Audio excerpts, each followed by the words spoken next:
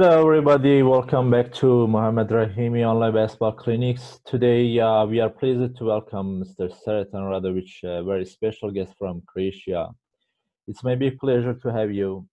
And today, he will be sharing with us his expert knowledge on the unsportsmanlike topic.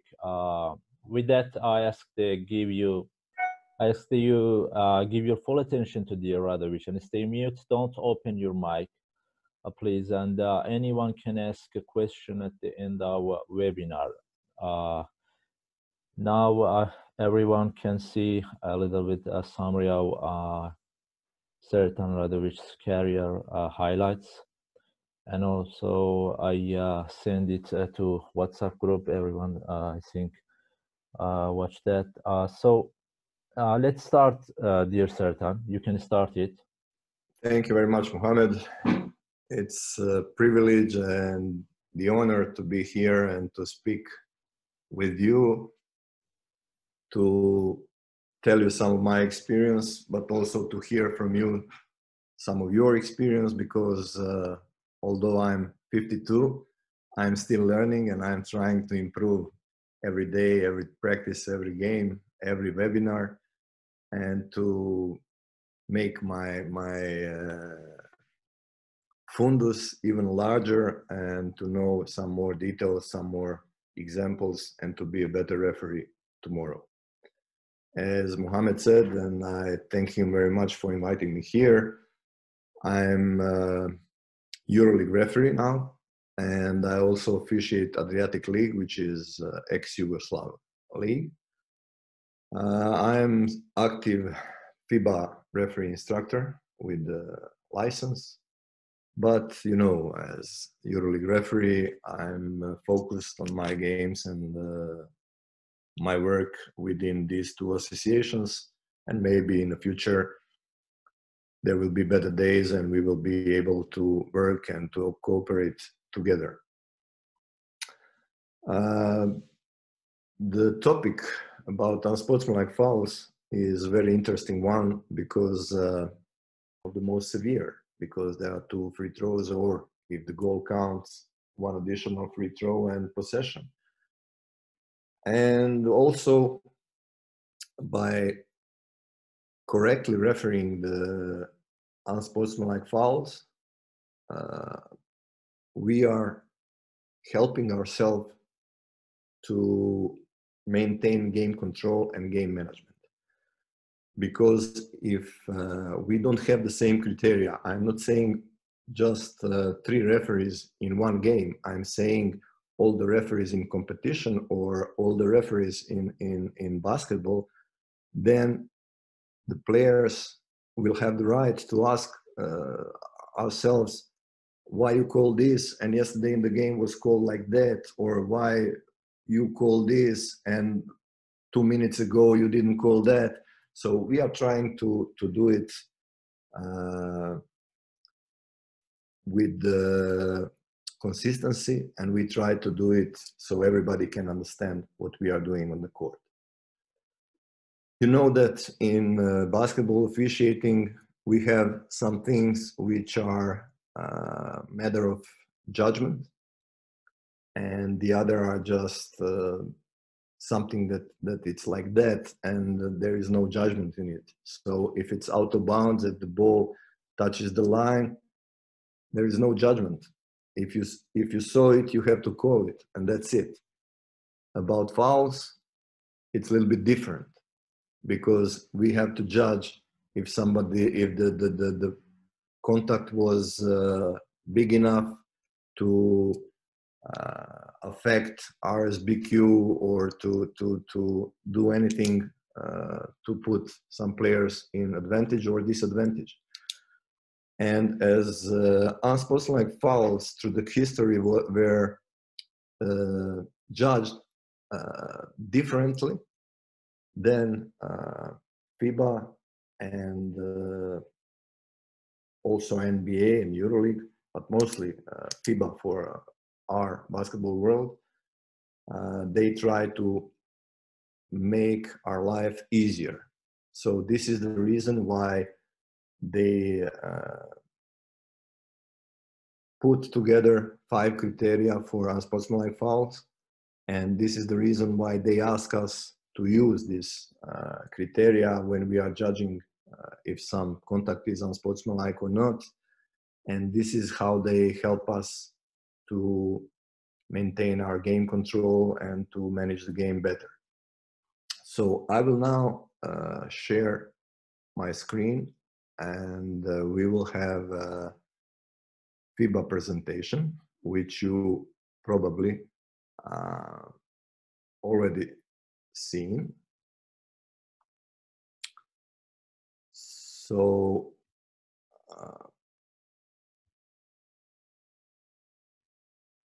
we will just quickly go through this presentation, and then we will continue. So as you see, this is material produced by FIBA, and you all know that we have definition of unsportsmanlike foul, and in this definition, it's already these 5 criteria I've spoken about. So the first criteria is not a legitimate attempt to play the ball within the spirit and intent of the rules. Second one is excessive or hard contact on opponent or the ball. Third one is unnecessary contact to stop the transition. Fourth one is what we call the last defender, but now FIBA, as you are aware, they changed the wording, because in the past this one was very tricky, because it was said, okay, I can share also this screen with you, so you will be able to see. This is the former definition, and it was like contact by the defensive player from behind or laterally on an opponent. And all of you know that defensive player is connected with ball possession.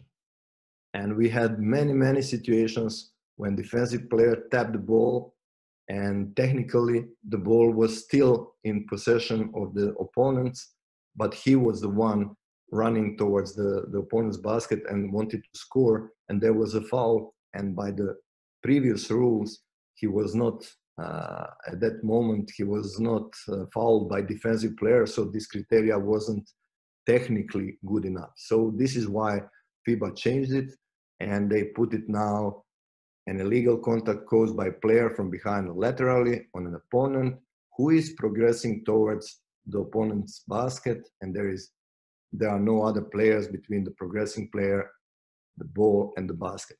So what they did, they changed a defensive player into a player progressing towards the opponent's basket, and now they made it legally and technically correct. So the last one is in last 2 minutes of the fourth period, or each extra period when the ball is out of bounds and the contact occurs, it has to be called as unsportsmanlike foul.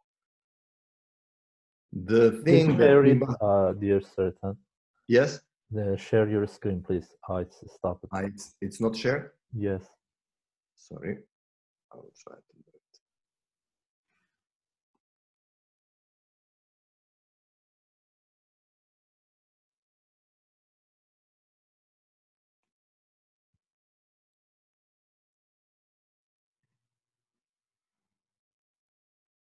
Okay. Is it okay now? Yes. So the penalty for this kind of foul is 2 free throws and the possession. And now it depends if it's before the jump ball, or if it's during the interval, or if the goal was scored. And then we have 1 or 2 or 3 free throws and possession. And then we put the ball in, usually from the throwing line in the front court, but there are some situations when we can put it on the center line extended, or we even can have jump ball after this. As I said, With two unsportsmanlike fouls or with one technical foul and a sportsmanlike foul, the player shall be disqualified for the remainder of the game. Now, let's talk a little bit about 5 criteria. The first criteria is not a legitimate attempt to play the ball within the spirit and intent of the rules. All of you already met this criteria, and in your games you apply it, I believe, with no difficulties, because if somebody doesn't like to play the ball, it's obvious, and especially for people who play basketball and coach basketball, we know when somebody is trying for the ball and somebody is trying just to distract or to stop the opponent by grabbing him for some other part of the body different than ball. Second criteria is if the contact is excessive, hard contact caused by player either playing the ball or without the ball. But if this contact is with too much power and if it's dangerous to injure a player, then we have to protect the game and players, and we need to call or to judge these fouls as unsportsmanlike foul. The third one was the new one, which was implemented because basketball game became too tactical, and coaches and players, when they just wanted to stop the transition and they were not in bonus yet, they just made give foul, and for this reason the games were slower, there were less points in the games, and then technical committee decided that we need to do something to protect the game and protect the speed of the game and to make game even more attractive. So they said, if you want to play defense correctly, and then in this correct defense, if you make a foul, it's a normal foul, personal foul. But if you just try to stop the transition and just to make a contact to make referee to blow the whistle, then it will be judged as unsportsmanlike foul, and the penalty will be more severe, and they will try to discourage players and coaches to use this to stop the game. The fourth criteria we already explained, and this applies on player progressing towards the opponent's basket, and there is no other players between him and the basket, and then the contact is from the side or from behind. If we have to call the contact, if affects RSBQ, then we have to call this contact as unsportsmanlike one. For criteria C3 and C4, the criteria exists until the player in the offense or the player with the ball starts the act of shooting. Pardon. In the moment when player with the ball starts the act of shooting, we cannot apply any more criteria C3 or C4. Still, we can apply criteria C1 and C2. So if the contact is too severe, too hard, or the contact is not on the ball, we will still call unsportsmanlike foul, but we cannot apply this C4 foul from behind or from a side or intentionally stopping the transition. The fifth criteria is if it's last 2 minutes in the fourth period on each extra period and the ball is out of bounds for a throw-in and still in the hands of the official or a player. If defensive team makes a foul, then this foul should be called as a sportsmanlike foul. Usually this criteria is applied when there is a margin between two teams, and the losing team is trying to catch up, and they try to stop the clock and to get more time to score and to tie the game or even to win. And they try to do it so quickly that sometimes they just ignore this criteria. So what we can do in this case as a referees, and what we really do in our games, if we after timeout or when the ball is dead, if we go and if we meet players on the court, what we usually say is, please don't make a foul while the ball is still in their hands, in out of bounds, because I have to call you unsportsmanlike foul. And if we use this preventive procedure, preventive officiating, usually they don't do this. So I really encourage all of you to use it as often as you can, because I think actually nobody likes this situation when you have to call a foul for some normal contact, but the ball is in the hands of the thrower in, and we have to judge it as unsportsmanlike foul. Okay, so we have some practical cases, and thanks to FIBA and my FRIP, which was my FIBA education, I have FIBA examples. So let's check it, and let's comment on all of these cases. So if you will have some questions, or if something is not clear to you, let's please share it with me, and then we can discuss it. Okay.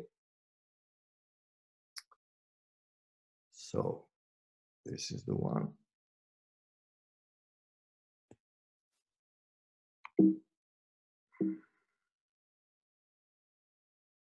I don't know why this one is. Just 1 second.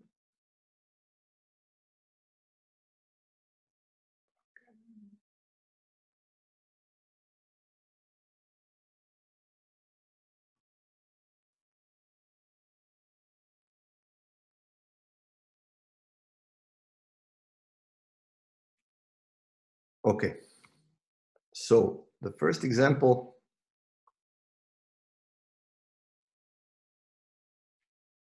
there will be a shot and the rebound,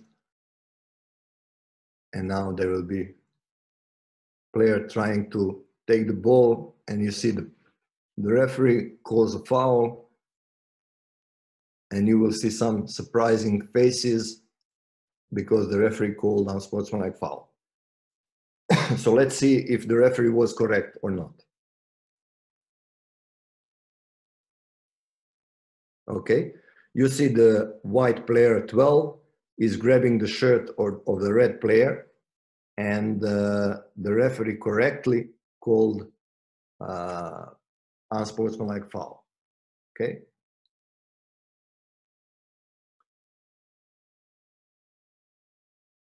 So one thing I like to tell you,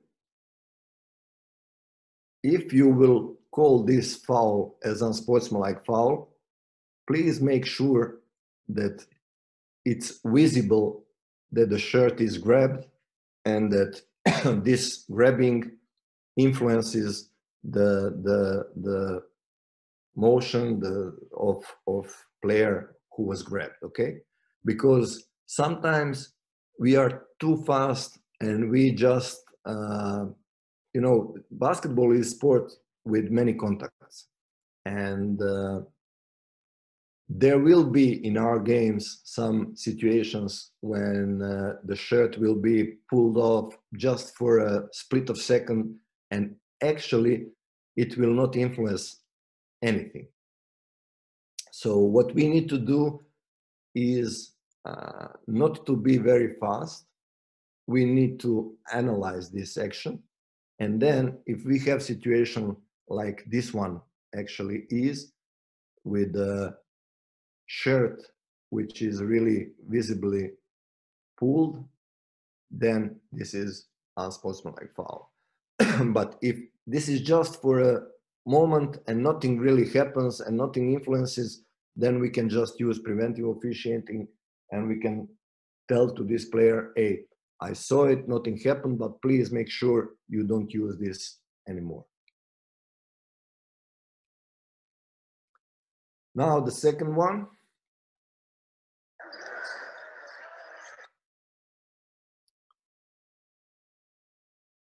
Okay. There are two big players, Baines and Radulica. And once he secured the ball, there is an elbow in Radulica's chest. Of course, from big guy like Baines, it's very painful. But also Radulica exaggerated a little bit the contact.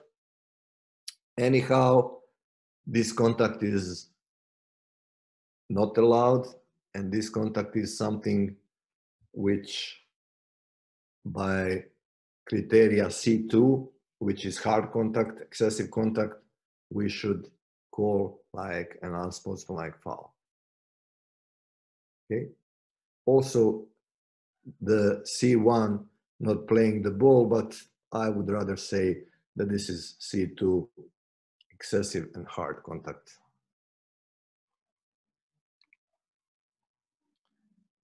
The next one,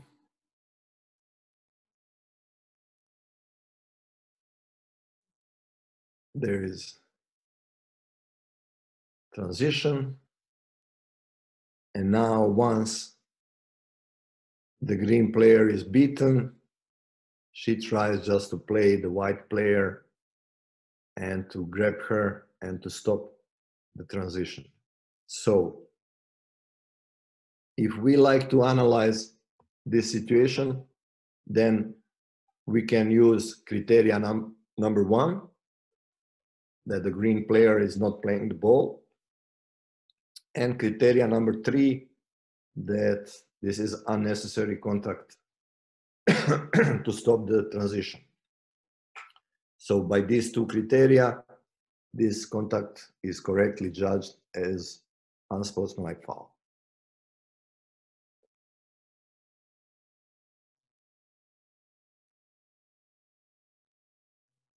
Now this is the situation from the end of the game. As you can see, there are 13 seconds, it's 2 points, and now immediately there is a foul. If you check the foul, okay, does the white player, number 12, does he plays the ball or he plays just an opponent? Okay, so now you will see the opponent has the ball and white player number 12 is just pushing him from behind. By the definition, he is not playing the ball, and this should be judged as unsportsmanlike foul. Of course, what we say now is theory, and we try to teach you correct thinking. But for the game spirit and for the everything we like in basketball, with 13 seconds and the result 80-82, we can expect that this player will, or this team will try to make very fast the foul. So if we are experienced enough or clever enough, we will come before these free throws and we will tell to these players, if you make foul, if you like to make a foul, please make it on the ball. So if this number 12 put his hands towards the ball, then it's not a hard foul, not excessive contact. He plays the ball. It's not transition. The ball was already in the game, not out of bounds. He's not last player, so we should call normal foul. But in this case, the referees, they called normal foul because they say 2 points, 13 seconds, I don't want to decide the game. But then the red team, they can ask, yes, but maybe you will decide the game if white team will win. So we need to have the call which is according the rules. And the rule says if the player is not playing the ball by criteria C1, this should be unsportsmanlike foul. So I know that this is a very difficult situation to call unsportsmanlike foul, but by the rules, when we teach referees, we have to teach them that this is something that is illegal and this is something that it should be judged as unsportsmanlike foul. What we can do as referees or referee coaches is also to teach referees and coaches that this kind of foul is not very smart and that this kind of foul is against their team. So please make one more step and put this ball, put your hand on the ball, and then I will call you normal foul. I hope everybody agree with this. I know when this clip came that we had a long discussion whether this should be called normal or unsportsmanlike foul.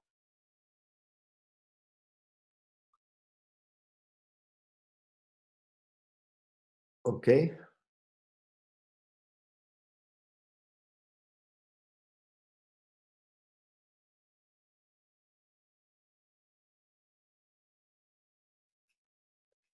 Now we cannot say that this was not playing the ball. He played the ball, but the contact was excessive, too severe. So this was the reason because this should be judged as unsportsmanlike foul. Of course, there were some opinions that he played the ball, that this is basketball, this is sport with contact, but we also like to protect players from injuries and we like to not to allow them to do some movements which are too aggressive, you know. So okay, this is one situation where we can discuss whether this should be called unsportsmanlike or not, but there are reasons for criteria number 2, excessive and hard contact, that there are reasons for us to call it as unsportsmanlike foul. Okay, with the next one, there are no doubts. You will see that the player, once beaten, once in the air, he never tried to play the ball, he just tried to stop the opponent. And this is, with no doubt, unsportsmanlike foul. Although Anders is not very happy with the decision, but he knows that this is something which meets criteria for unsportsmanlike foul. Okay?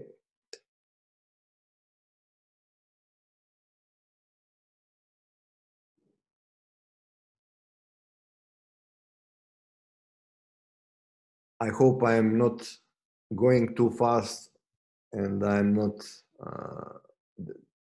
that you can understand what I am talking about. If you have any questions, if you have any opinions, please put it on chat or send to Mohammad and we will discuss it. Okay? Now,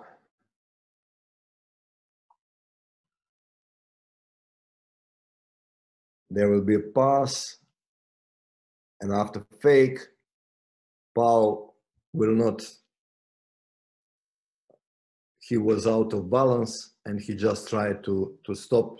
He knows that he must make a good foul, and this kind of foul, it's not only good foul, it meets criteria number 2, excessive hard contact, and this should have been called as unsportsmanlike foul.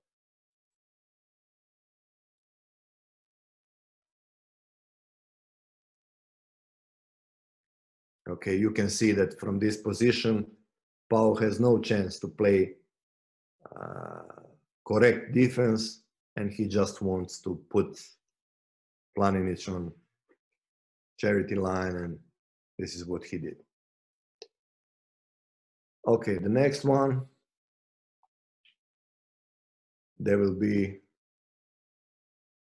pass, fake, and after fake,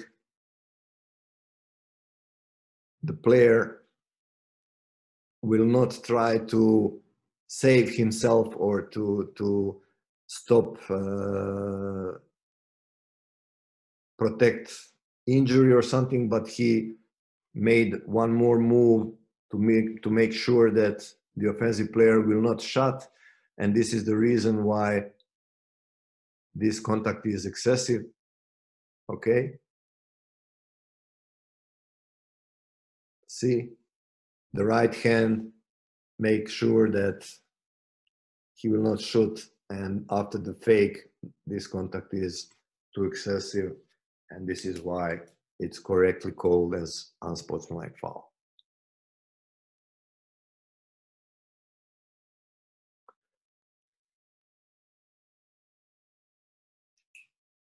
Now we come to criteria number 3, and you will see now Tony Parker is trying to go to the fast break, and Sretan is playing the defense. And now I will comment with you some of the elements for this criteria. So when Tony gets the ball,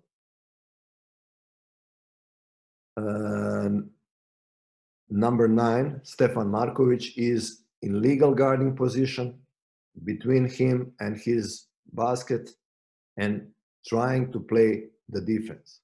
Okay? And now when Tony will beat him, Stefan will reach for the ball. Of course, the contact is illegal, but this contact doesn't meet criteria for unsportsmanlike foul, because number 1, he played the ball. Number 2, it's not too excessive. Number 3, it's a legitimate attempt to play the ball and to play the defense. And he is not the last player, so this is personal foul, which is correctly called in this game.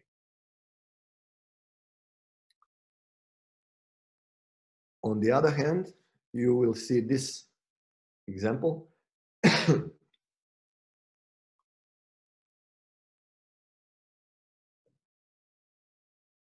Now there will be a fast break, and the player is beaten, and with the left hand, he just grabs the waist of the opponent. And of course, she admits a foul, and she is actually very happy to receive only personal foul, because this should have been called as unsportsmanlike foul.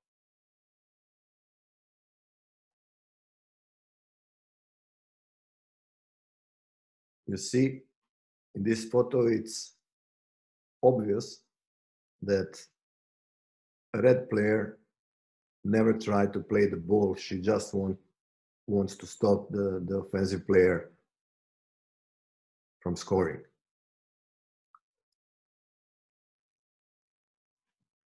Different. Now the red team will get a ball. And look now, number white 40 is in legal guarding position between the opponent and the basket, and he tries to play the defense. Okay, he is leaning forward, and this is a blocking foul, but nothing more. This contact doesn't meet criteria C3 for unsportsmanlike foul, and it's correctly judged from the referee as a blocking foul, just a personal foul.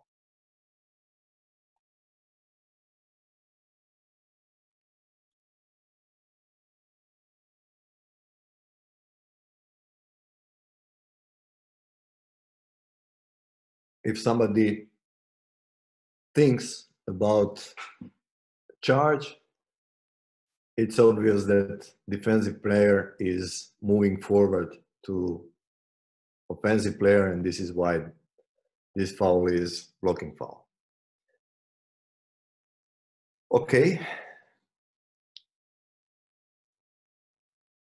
The next one.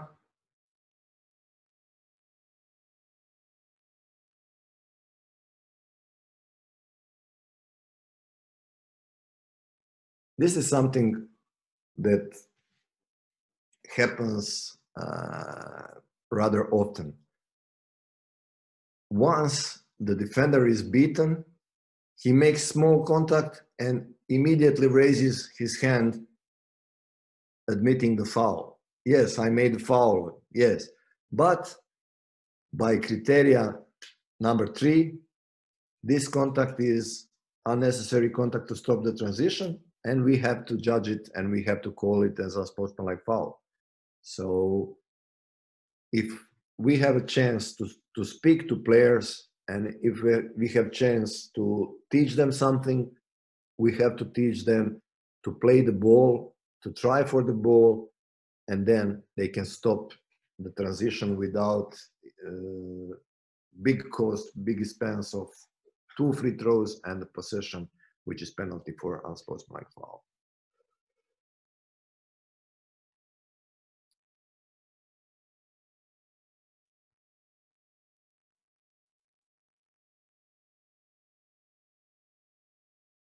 Now the white team will have the ball,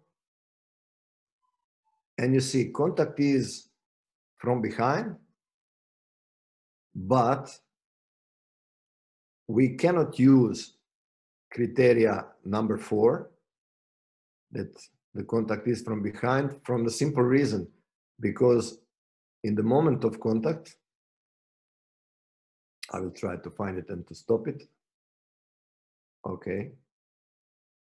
The guy who is making contact, the green player, is not the last player. Okay. We have his teammate here. So we cannot use criteria number 4, foul from behind. So what criteria we can use here? Is this excessive contact? I don't think so. Is this not playing the ball or unnecessary contact in transition? Let's see. And we will be able to see it from different angle. So let's see if we can. Okay. So you can see one small move towards the ball, and this move was enough to put the white player out of balance. I don't know if he did it on purpose or not, but the fact is that the green player tried for the ball, and this is why he tried to play the defense and he tried to play the ball, and we cannot have criteria. This contact doesn't meet criteria for unsportsmanlike foul, and this is correctly judged as personal foul. Okay. So you will see on the photo that his hand is going towards the ball. Maybe this is bad attempt, but this is still attempt to play the ball. So if we have to teach players or coaches how to stop the transition, for sure, number 1 is try to play the ball. Someone writes on chat, I think Mr. Sretan, the most important element to call the UFA is the position. If you have a good position, you will call it very easily and obviously. of course, in this case, Ukic didn't try to play the ball. He just grabbed Marcelinho, and it was incorrect call, just personal foul, and it should have been unsportsmanlike foul. Okay.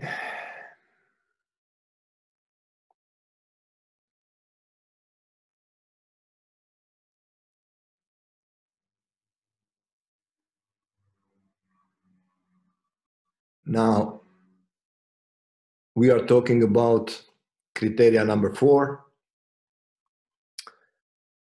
You can see that in this situation, the yellow player is progressing towards the opponent's basket, and the blue player cannot position himself between the basket and the yellow player. So the contact comes from the side. We have to call a foul, and by criteria number 4, it has to be unsportsmanlike foul.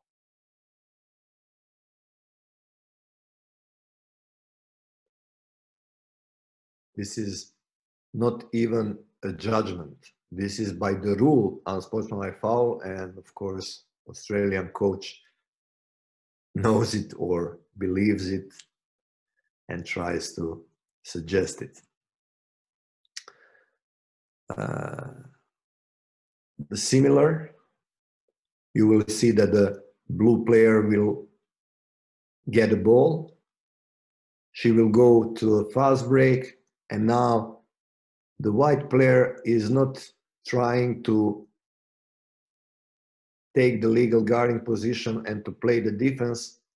She's just running to bump the blue player.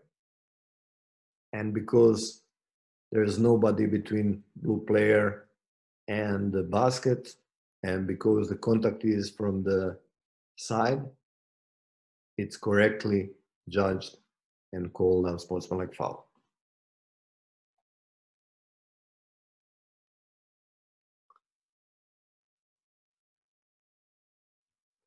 Now it will be one example, not very usual. So the player will stop, there will be unintentionally hit from behind, but you know that when we are guarding player with the ball, we need to expect that he can change direction any moment, and we are responsible for the contact. So here the contact is on the player who is progressing towards the basket, and there is no other players between him and the basket, and the contact is from behind, and that kind of contact should be judged as unsportsmanlike foul.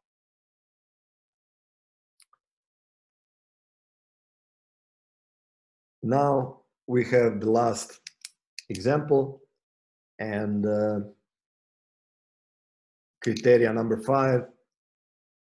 You will see there will be last 15 seconds of the game, and white team will have the throw in under the basket. Okay, the red team will score now, and the white team will have the throw in under the basket. Okay, and now the red team, because losing 3 points, 25 seconds to go, they try to play the very aggressive defense, or to, if they make a foul, to make it very quick.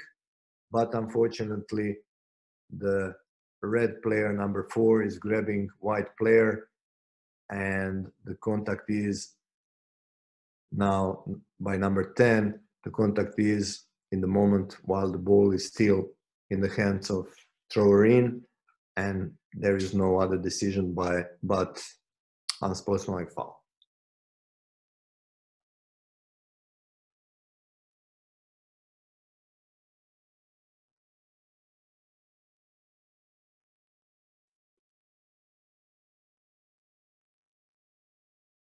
Okay,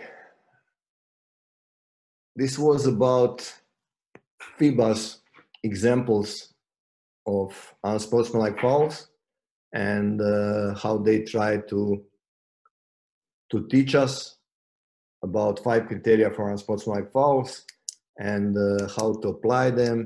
And I try to share my opinion about some of them and how to avoid some unpleasant situations and how to give the players a chance or opportunity to play correct defense by preventive officiating. So if you have any questions now or is it finished? any questions or any suggestions, I will be glad to comment with you. And after that, we can have some other clips that we prepared for you. Thank you so much. If there is any question, let me know. I see that in the chat, I have a question to explain again new explanation of unsportsmanlike foul. So I can repeat if you like one more time, and I can show as well. I have it here. Okay. So with yellow, it's written in bulletin number 4, an illegal contact caused by the player from behind or laterally on an opponent who is progressing towards the opponent's basket, and there are no other players between the progressing player, the ball, and the basket. This applies until the offensive player begins his act of shooting. So they just changed defensive player into the player who is progressing towards the opponent's basket. So I can show you how it was before. Okay. Contact by the defensive player from behind or laterally on an opponent in an attempt to stop the fast break. Okay, this was the wording before. And there is no defensive player between the offensive player and the opponent's basket. Okay, this was before. But as we explained, when the player simply taps the ball, he is still not yet offensive player. He is still defensive player, because the possession changes when there is control of the ball by defensive player. So if there is only tap and the player is progressing to the basket and there is a contact before, technically it was not unsportsmanlike foul by wording, by the rules. But now FIBA changed it and they say illegal contact from behind or laterally on opponent who is progressing. So they don't mention offensive or defensive player. Okay, now it's not important anymore. So now they gave the chance, if the guy just tapped the ball and he is running and it's obvious that he will pick the ball up and score, and he is stopped by illegal contact, they now made it possible for us to call it unsportsmanlike foul. Okay, I hope that I clarified this. It's not even rule change. It's just better wording. If there is okay, question, now please. I think the most important element to call the unsportsmanlike foul is the position. If you have good position, you will call it very easily and obviously. This is opinion from Aya, and I agree with you, but I think that in today's mechanics on the court, we need to work as a team.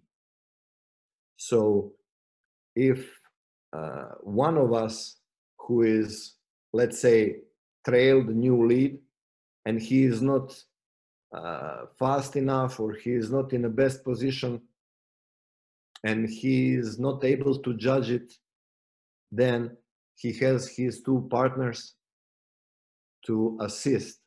So this is why, especially in EuroLeague games, but also in FIBA competition, you can see that after these kind of fouls, the referees will come together. They will have the small meeting. They will say to each other their opinion. And then if somebody is really positive, if he is sure that the contact meets criteria for unsportsmanlike foul, they can make this decision together. But of course, the decision will be made upon the opinion of the guy who had the open angle to see the contact and to see the whole situation.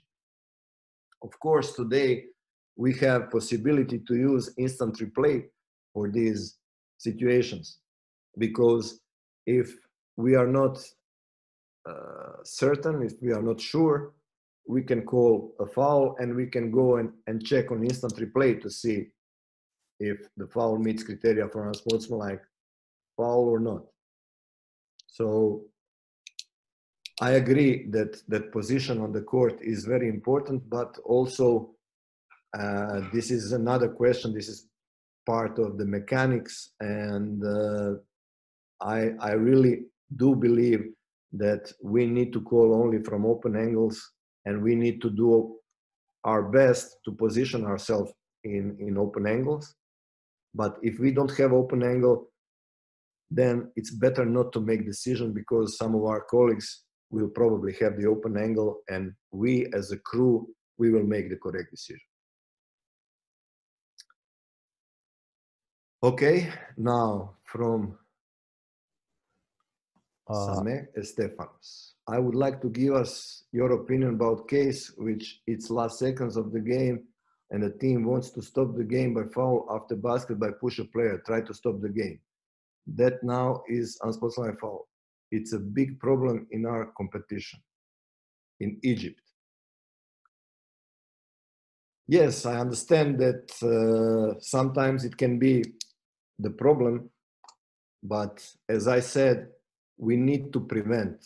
We cannot do anything on the court. On the court, if this is if this is a foul, we need to judge it by FIBA rules. So if the thrower in has the ball and the foul already occurred, we need to call it. I had one game in Adriatic competition, and it was the first year when this rule was introduced, and one team was leading by 5, and it was last, I believe, 20 seconds of the game, and the opponents had the ball in the front court after the timeout, and one guy was trying to play the defense, and he tried to pass the screen, and he pushed the screener fell down, and I called the foul. When I turned, I saw that the ball is still in hands of the thrower in. So I was thinking, why would defender who is winning 5 points 20 seconds before the end of the game, why would he make unsportsmanlike foul? And then I said, is this the case for unsportsmanlike foul? I'm not sure. So I called normal foul. And then the coach of this team that was losing by 5 and that was with the ball, he asked me, why this was not unsportsmanlike foul? And I said, because they are leading 5 points, and this is only when you are trying to catch the score. Sorry, I didn't know. So the game finished, and my commissioner came, and he said, why this was not unsportsmanlike foul? I said, because when the team is leading 5 points and it's 20 seconds to go, this rule doesn't apply. This is only for when team is trying to catch the score. And he said, ah, okay. And then the director of the competition called and he said, why this was not a sportsmanlike foul? And I tried to explain to him, and he said to me, come on, don't bullshit me. This should be unsportsmanlike foul. And then he said also to commissioner, and then I said also to coach, sorry, I made mistake because this rule should be applied. Doesn't matter if somebody is leading 5 points or losing 5 points. So this is the rule, and if the foul meets criteria, we have to call it. So if you have problem in your country, I think that the best thing is to connect your referees association with the coaches association, with federation, with players association, and that you work together and that you explain to them the rules, and that you prevent these fouls which comes simply because players doesn't know that this rule exists.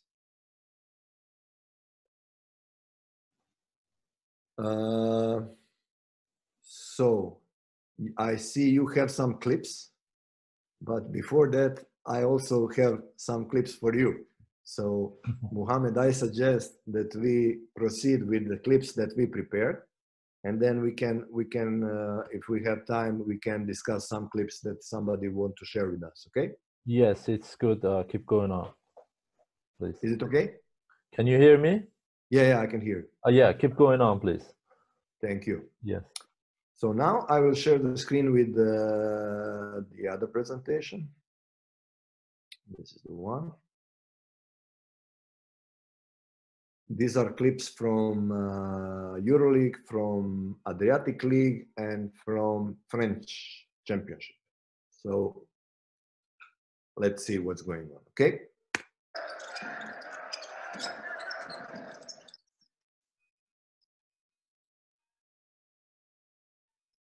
So this is exactly why FIBA changed this rule, this criteria number 3. So if we analyze this situation, look now, Sretan is dribbling the ball, and now Vialchev will take the ball. Still, the white player, he doesn't have control of the ball. So technically, red team is still in the offense. And now there is a contact and there is a foul. So actually, this should be offensive foul, because Sretan is red player is making the foul on a white player while he is still in the offense. By the new rules, by the FIBA change, this is now the white player is player progressing towards the opponent's basket, and doesn't matter if he is defensive or offensive player. This contact by Sretan should be considered by criteria number 3 as unsportsmanlike foul. I hope you understand now the meaning of this rule now.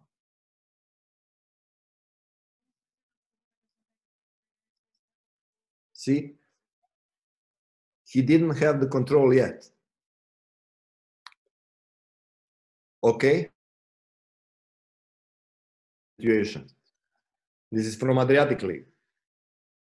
Now there will be red team will take the ball and there will be a foul. They know that the white player still, the red player still didn't have the possession. So they just wanted to go and check the instant replay. See, nobody has, from the red team, nobody has the possession. So actually this was foul of the offensive team. But by the new wording from FIBA, this is foul on a player who is progressing towards the opponent's basket, and this is by C3 criteria number 3, this should be unsportsmanlike foul. Okay. Now we have situation when the referee, who is probably in a very good angle, but maybe too close, he is trying to, he called unsportsmanlike foul. Of course, we have benefit to go and check if this is really unsportsmanlike foul. When we discussed before the IRS check, he said the defensive player never played the ball. So we said, okay, let's go to see IRS. Let's go and check whether he played the ball or not. So we came to IRS, and there is, look, Westerman, look. So maybe because of exaggerating of offensive player, the lead referee was a little bit tricked, but we went to IRS and we downgraded in a personal foul. Okay, the next one.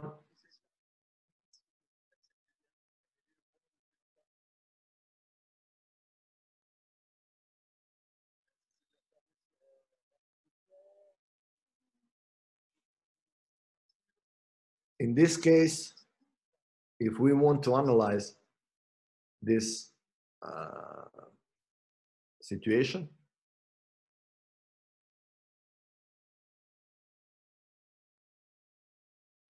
look, the guy already has the ball. That means that he is even offensive player. Okay, defensive player is in legal guarding position, but there is nobody between him and the basket. So that means that he is the last player. The contact is from the side, not on the ball. So we have to call unsportsmanlike foul by 2 criteria. The first criteria is C1 because he is not playing the ball. And the second criteria is C4 because there is nobody between black player and the basket, and he is progressing towards the basket. Okay, the next one.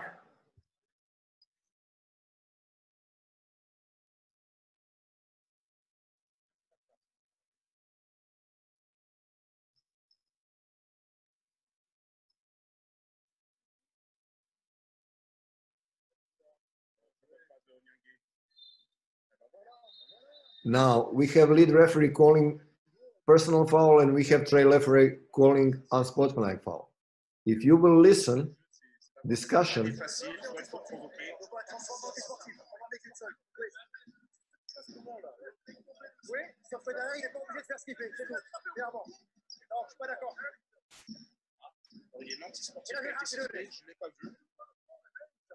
but that can be dangerous for the guy. That can be dangerous for the guy. That's it.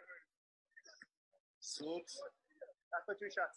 So, if you see or if you hear the explanation, the referee said it can be dangerous for the offensive guy.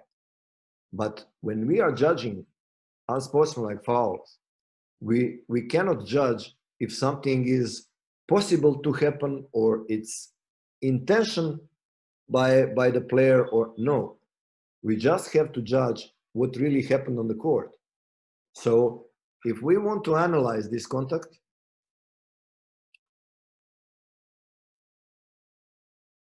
the white 9, the black 22 jumped in the air, but after he jumped in the air, did he make any aggressive movement? Did he put his hands down? Did he try to stop? No. He was just with his body trying to protect himself, to safely land or to do something to avoid the injury, nothing more. So because of that, look, there is no excessive hard contact, and this is why this is simply, like lead referee said, end one. And this should be called as personal, normal foul. But unfortunately, the trail referee came out of blue, and he just gave us his view of the situation, and he persuaded his colleagues to call this as unsportsmanlike foul, which I believe was incorrect. Okay, the next one. There will be a drive, and after that, the white player is showing to referees, go and check IRS, because I think my defense was correct, and it was a foul, but not unsportsmanlike foul. So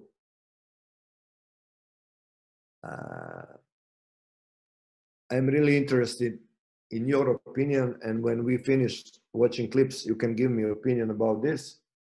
So I will not say my opinion. I will let you give your opinion. You can put it on chat as well. The next one, you will see that the ball will be on the floor, and that couple of players will throw themselves to catch the ball, and then, oh, okay, sorry, this is another one. So you will see from the leads angle that Perperoglu will never try to play the defense or play the ball. He will just try to smack the, look, this is excessive contact, this is hard foul, and I believe that this decision was correct call, and the referees did a good job. The next one.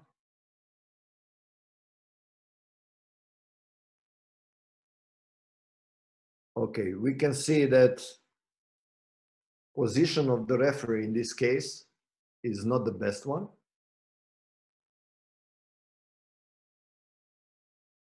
But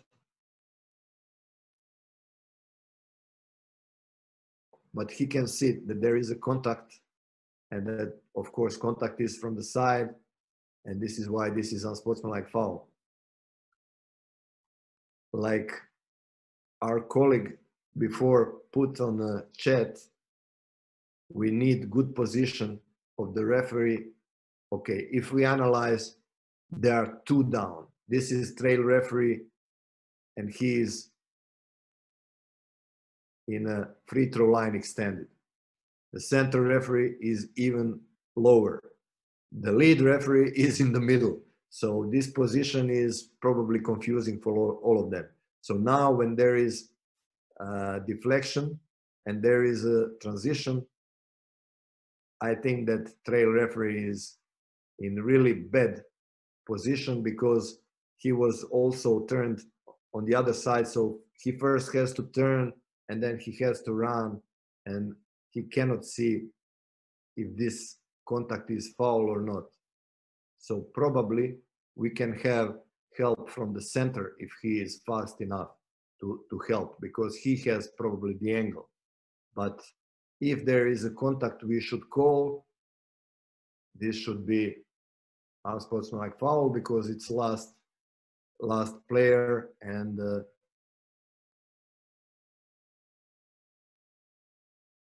he is progressing towards the basket. The next one, very clear to everybody that black jersey player number 50 never tried to play the ball. He just tried to stop the fast break, and this should be unsportsmanlike foul. The next one.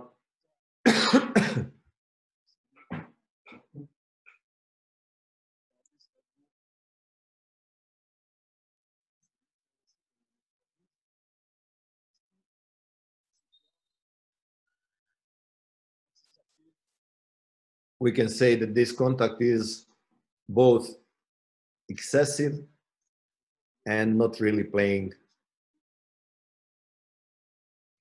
playing the ball. So if we don't call this one as a sportsmanlike foul, we have big issues with controlling the game, because it can be retaliation after, and we will have really big issues about behavior on the court. Okay, the next one. It's also connected with mechanics. You will see now that the center referee actually cannot see if this player is playing the opponent or he's trying the ball. So the only one or the two of them is trail and lead. And when the trail is sure that there is only personal foul, he is going there to share his vision, his opinion. And then after that, they will go to check. They will make sure that this is not legitimate attempt to play the ball, that he is just playing for the body. And after IRS, it will be upgraded to unsportsmanlike foul. Okay.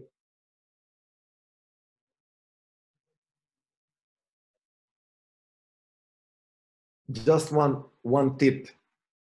If you are the part of the crew on the court and you know something and you saw something which your partners didn't see, and you see that probably their decision will be incorrect because of this, don't say this for the locker room, and don't go to locker room and say, hey, I think maybe that contact should have been called as a sportsmanlike foul. No. Go immediately on the court, have a small meeting, discuss the things, and then make the correct decision, all three of you. This is exactly what we did here.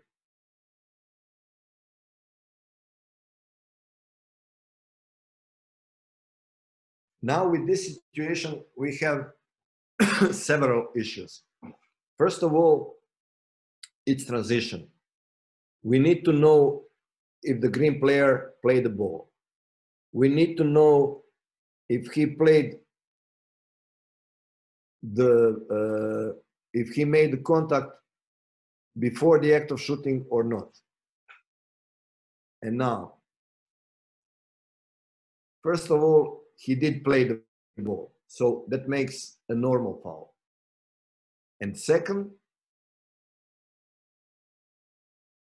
he made his foul before the act of shooting. So the decision is personal foul on the floor. And this is what the decision was. Personal foul on the floor. And the explanation for the coach, he played the ball, coach accepted, and that was it. And you know, this is a big game. This is EuroLeague playoffs.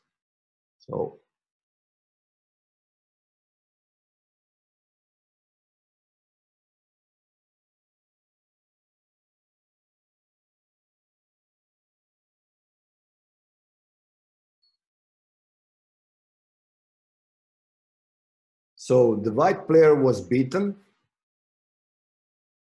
and the normal foul was called. But the problem was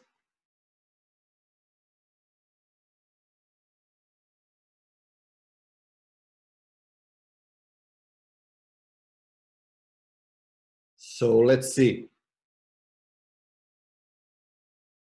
You will see the right foot up, and this hit by the foot is by C2, by excessive contact, it's unsportsmanlike foul.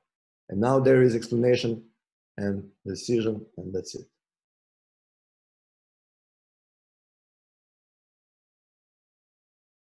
Okay, this is something which is not fair. We don't want this on the courts, so we need to call this as unsportsmanlike foul. Next one. Now there will be some players on the floor.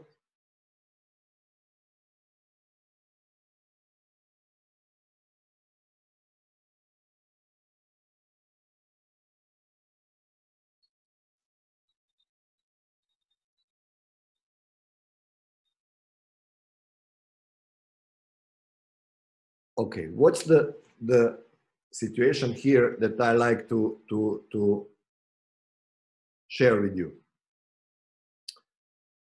The first thing, when something like this happens on the court, when there is altercation, which means there is possibility that there will be a fight,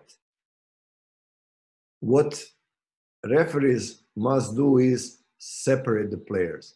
And this is exactly what they did. Look, two of them separated the players, even three, and one of them checked the benches in this case, because as you know, nobody is allowed to come on the court. Why is this important? Because in this situation, we can go and check IRS. We can have a small meeting before, but the most important is that we don't make decisions during this situation. Okay? Don't call now in the moment when they are on the floor, don't call technical fouls or unsportsmanlike fouls or disqualifying fouls. Wait, we have time. We have to separate players. And after that, we can go to IRS, we can check and who was responsible for this, and we can make our decisions, okay? Now they will check slowly, they will see what happened, and they will make the decision. So finally, they had unsportsmanlike foul for this elbow on the floor. He got an unsportsmanlike foul. Okay, now, is this normal basketball move or just attempt to stop the transition? Is this trying to play the defense?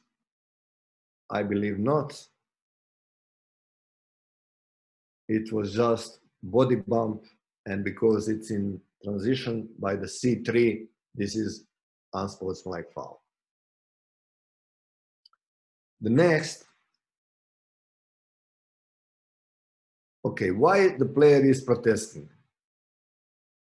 Because I believe the referee, the lead referee, he thought, because the blue player just swing, he thought it will be big contact. But finally, it was not. And this is why, look, okay, the contact was in the head. So if the judgment, by the judgment of the referee, this contact in the head was dangerous or was severe or was too strong, then we can go for unsportsmanlike foul. But what I wanted to say to you is, put your air in your bellies. Don't put your air in your mouth. Because if you put the air in your mouth, if you make your decision quickly, then you will, sometimes you will not be lucky and you will make mistakes. So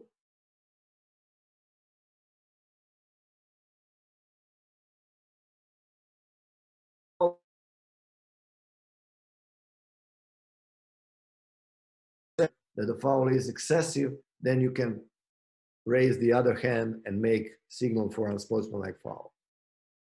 But don't get hurried, okay?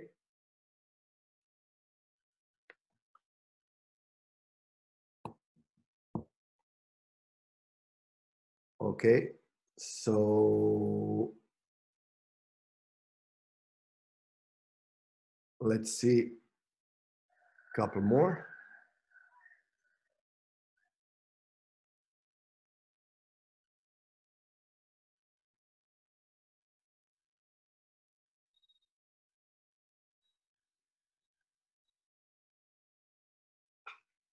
There is foul with something which happened after the foul.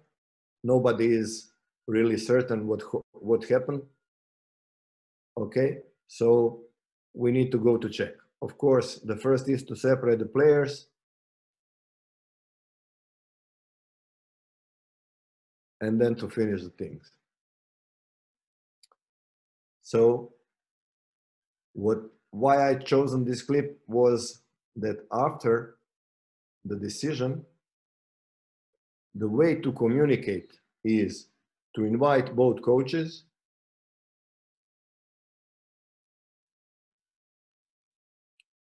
to explain to them what really happened, what will be the decision, and if they have some questions or something, now is the time. But it's always easier to explain and to discuss with two people than to explain and to discuss with all the players, with both coaches, with everybody. Okay? So if you have some difficult situations with multiple penalties or with difficult decisions, this is the suggestion. Invite coaches, speak to them, explain to them, and then you can continue with your game. It's much easier than to speak with many people. Okay, so this is what we prepared. Now, Thank you so much. I'm sure that you have a lot of questions. I'm at your disposal for questions or clips or whatever. Yes, there are some questions maybe. Let me check. Mr. Hadi says there are some elements inside this C3 criteria 3 as the rules mention it. Yes. If one of the us not happen, the contact should be called as personal. Yeah, right? If That's one right. of us not happen the contact, should be, yeah. If there is no contact, we cannot say nothing. Okay, sometimes we can even say nothing happened, my mistake. Sometimes this is honest, but at least we cannot go with unsportsmanlike foul. If nothing happened, we go with personal foul, or there is a small contact, we go with personal foul. Was this the question?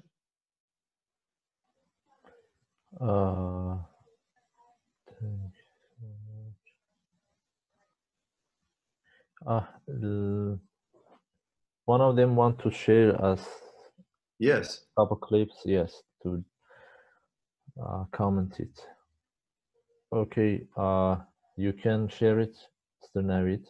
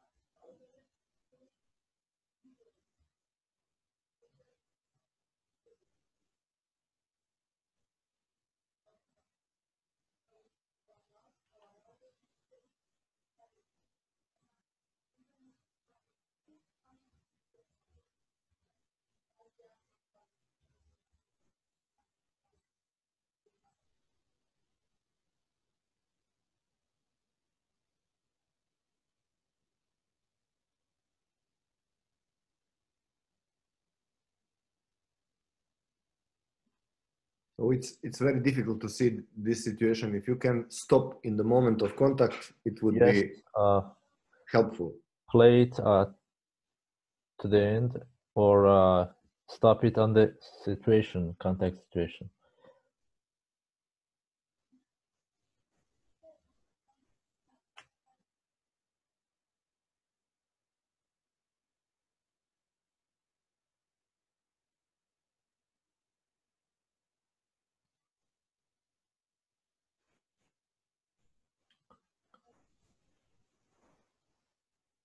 Could you Okay, see? so this is similar clip to the one from FIBA when I said we need to use preventive officiating. If they want to make foul, make sure that they make foul to the ball. So as I see the explanation here, no legitimate attempt to play the ball, but I think that we should be smart and we should avoid these things by preventive officiating. Okay. and with working with players and coaches and clubs.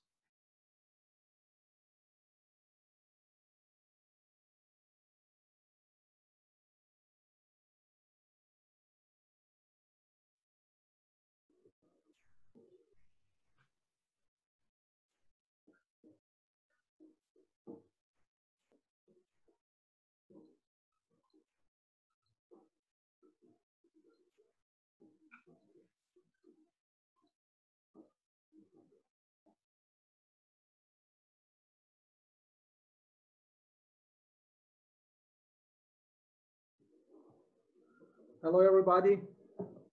Hello. Thanks, dear Mr. Rahimy, for international referees webinar, and special thanks to Mr. Radovic. We have a challenge about this situation in our country, and in the first clip, when the lead referees call to personal foul, the crew chief have a told with this, and he said you should tell about this situation on Sportmanlike foul. What's your opinion, dear Mr. Radovic? The crew chief I would like can change the. I would Okay, like sir. if you can. I would like if you can stop in the moment of contact. This clip. Yes, sir. Play Yes, and sir. Yes, stop sir. in the moment of the contact. Right here.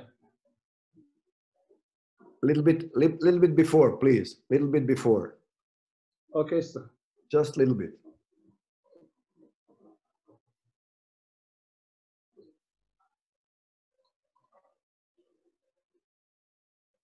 Is it correct? Okay. For me, Okay. you cannot be sure that the first contact is not playing the ball, because Okay. for me, the white player is going towards the ball, and then when the red player pivots, he makes the white player looks that he doesn't like to play the ball. But I think that what white player initially he tried for the ball. Yes, sir. So this is number one. Number two, this situation is 100% responsibility of the lead referee. So I don't understand in situation. Okay, if something is really black and white, like there is hit in the arm or in the face, and the lead referee doesn't see it, and center referee can see it, he can help. But in situation like this, when there is judgment, if he played the ball or not, I believe that lead referee has much better angle, much better position, and closer, and he doesn't have 4 players in between. So if I'm center referee in this case, I would never come to lead referee to say anything if it was me. Okay. But I don't know the situation, so I can just comment the clip. In your opinion, crew chief can help to the other referees, or he should just do the rules? Yes, crew chief must help the other referees, but crew chief must find the correct situations to help to his partners. Otherwise, he cannot just go there and say, I'm crew chief, I will make decision. No, he must apply also same criteria, same rules, and he must be even the best referee and you know, the most experienced referee, and then he can help with his experience, with his knowledge, but not just like, you know, I'm big boss and I will now, you know, help. So Thanks a lot, dear Mr. Radovic. Thanks a lot. when you are crew chief, you try to have respect from your partners, from your colleagues, and the best respect from them you will have if you respect them. So you must respect the position of your partner, you must respect his knowledge, you must respect everything. Okay, if he missed something, you can go there and you can tell his opinion. But you cannot officiate for him, especially in this situation. This situation for me is not for help. Thank you so much.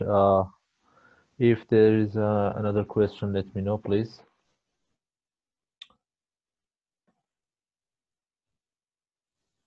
Aya, you raised your hand. Do you have any question?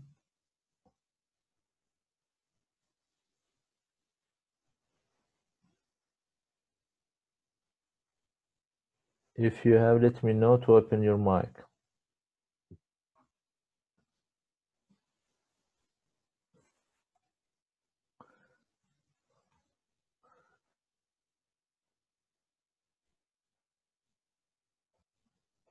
No, thank you. Thank you so much, Mr. Radovic. That was so great. It's my big pleasure to have you. And thank you so much for taking out your precious time for us. And stay safe, everybody, during this pandemic. Hope come back again to court, me as a coach and you all as a referee. Thank you for inviting me, and all of you stay healthy, stay safe, and hope to see you soon. One question, or questions coming. Okay, okay, we can go. Dear Mr. Radovic, please explain more that how can a commissioner help to make correct decision? Okay, there are some things that commissioner can help in some things. So, for example, if there are substitutions, if there are timeouts, if there are, I don't know, something that referees didn't see when there is fighting, when there is stuff like this. But if something is a foul or not, I don't believe that commissioner should interfere. There are 3 referees on the court, and that should be enough. So I believe that commissioner is part of the team and he can help referees, but only what they agree at the pre-game conference. So about procedural things, about time, about score, about substitutions, about protocols and everything else. This is how commissioner can help to referees. Also, if commissioner is able to see that one crucial shot is 2 points and the referee said it's 3 points, maybe if they have possibility to check instant replay and the commissioner can say, are you sure that he didn't touch the line, or stuff like this, you know, just to help him. But he cannot push him, cannot make any decisions for him, because referees for them, because referees are 3 of them on the court, and they should be enough.